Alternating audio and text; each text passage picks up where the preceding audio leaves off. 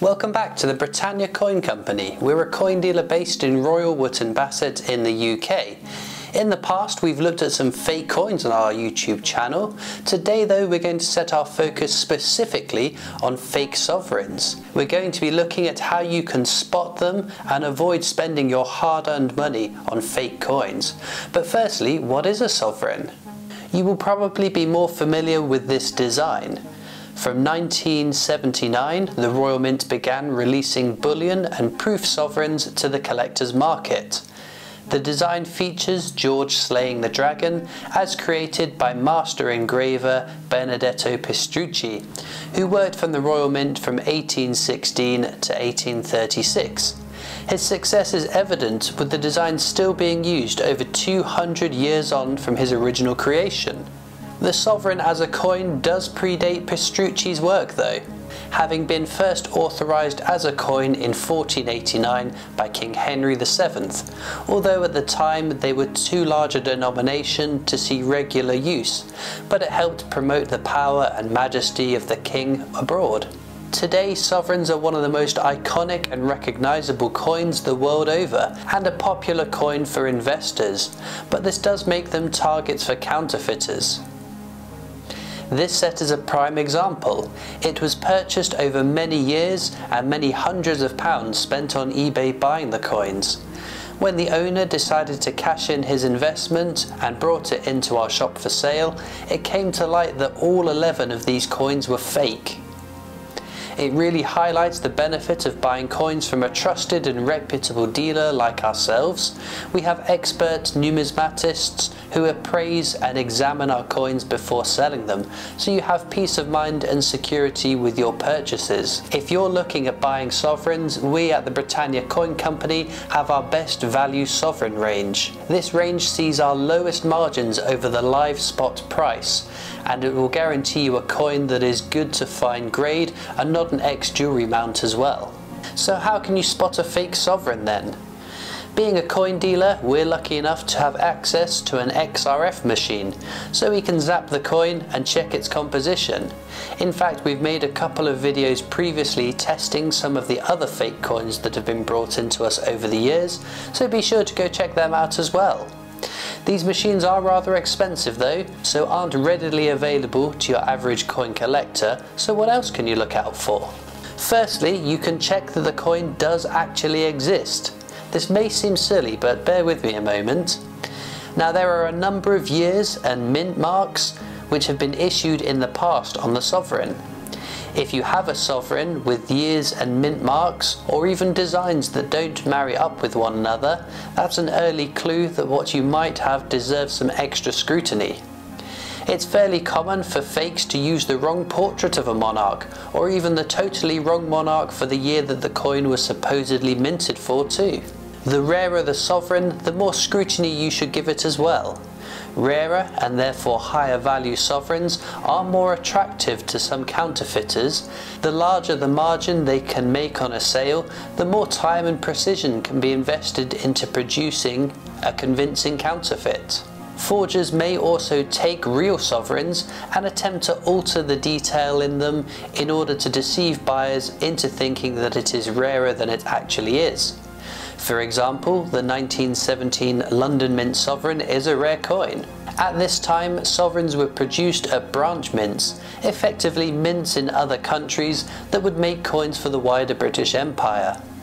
Those made outside of London would have a letter to denote which branch mint made them, whereas there would be no mint mark on one produced in London. If a forger gets their hands on a sovereign made at a branch mint, if they remove the mint mark, they can try to pass it off as one made in London. A forger may also attempt to create or alter a mint mark or even the year of the coin, thereby taking a more common coin and manipulating it to resemble a much rarer example which they can sell for much more money. There is of course weights and measures as well. You can compare the specifications of your sovereigns against what they should be. I have here this antique sovereign scale, which would have been commonplace in shops when the sovereign and half sovereign were regular circulating coins. It firstly measures the size of the coin, with the holder being just the right size for a sovereign and to the right a half sovereign. Fakes that are too big or too small will look rather obvious. It also weighs them, so you can tell if the coin is underweight or overweight from the use of another metal in the composition. Lastly, it also serves to check the thickness of the coin. With a little slot in the middle of the holder, the coin should slip into it neatly if its depth is correct. Fake oversized ones will get stuck and not fit through the gap. Although now there are more sophisticated ways to measure and weigh coins, this is a neat little antique which proved very useful at the time. The quality of the design is also worth a closer inspection. If the finer detail which should be on the coin is all a bit undefined and lacking in clarity, this could be a sign that what you have before you isn't the real thing. Now, of course, sovereigns used to circulate, so there may be instances where the design has worn away a bit, so it doesn't immediately mean that it must be a fake, but should be a red flag to make a few more checks. Another bit of quality to check is on the edge of the coin. It can be a tricky detail to get right, and when it isn't done correctly, you can easily spot a counterfeit. The milling won't be as crisp or uniform as a genuine sovereign made by the Royal Mint, and you can see the inconsistencies in this stack of fake sovereigns. There are some glaringly obvious signs to look for as well. Coins with the word copy, replica, or another countermark to signify this coin is not an original. Some are created as gap fillers rather than leave an empty space in a collection, almost like a placeholder until you can acquire a real one to replace it with. However, many more have been created with malicious intent.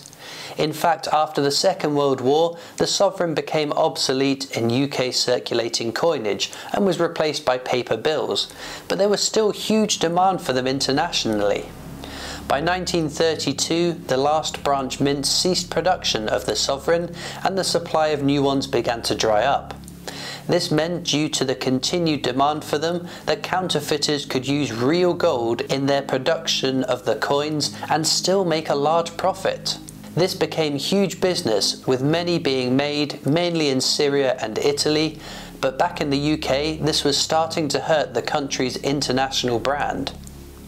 Now, because the coin was no longer being minted or used in the UK, it fell into a bit of a grey area in law and proved hard to cease the counterfeiters, so eventually the Royal Mint began production again to satisfy the international demand. The increase in supply of genuine ones brought down the value of the coin over its gold content, slimming the margins for counterfeiters, forcing them to use alternate metals and thereby making fakes easier to spot.